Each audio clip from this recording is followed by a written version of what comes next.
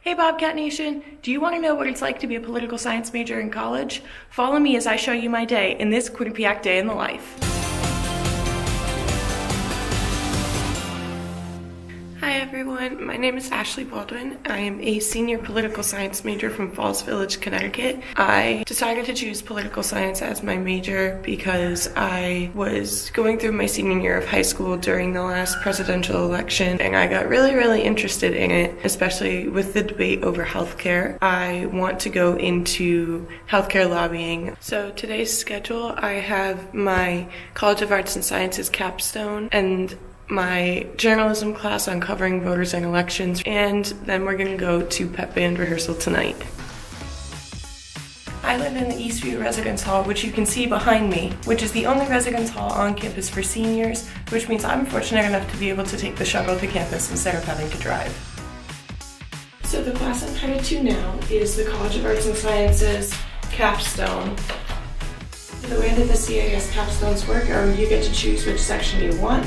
So I chose one on religion and social justice.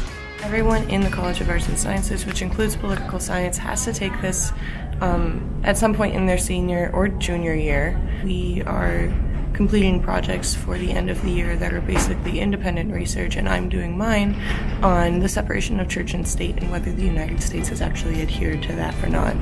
I have a break now until 2 o'clock, but I have a couple of errands to run and I need to get lunch. And I'm probably gonna go to the Honors Lounge and do some work until I have to go to class. So it's about 1:45. I'm gonna head into this building behind me for my journalism class on covering voters and elections. Today is March 3rd, so it's Super Tuesday, so we're gonna have a lot of work to do, collecting information about the different primaries happening today, collecting information about the different candidates that are still in the running, and building our class project, which is a website and some social media.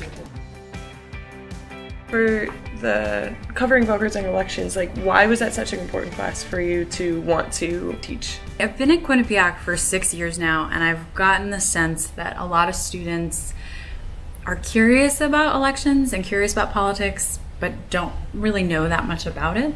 I mean, this is kind of a class where we're doing live journalism, and so it's a little bit fun, it's a little experimental, it's a little bit crazy.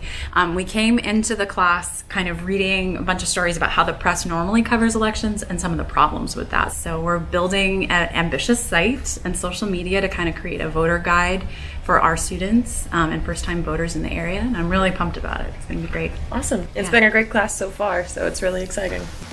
I have a little time now between class and when my friend gets here so that we can go to dinner, so I'm just hanging out in my room. You can see Catherine, my roommate, in the background, and Gracie, my emotional support animal, right here next to me.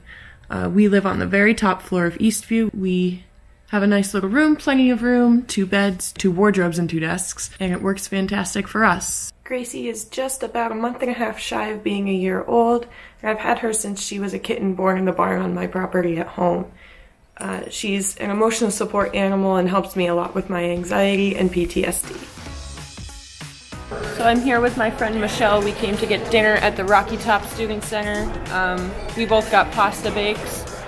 Just finished dinner, so now I'm heading down to the People's United Center for a Pep Band rehearsal. Tonight's rehearsal is going to be preparing for the MAC basketball championship that is next week. The band and the sideline cheer team both go to support both of our basketball teams, so cheer will actually be here to practice with us later.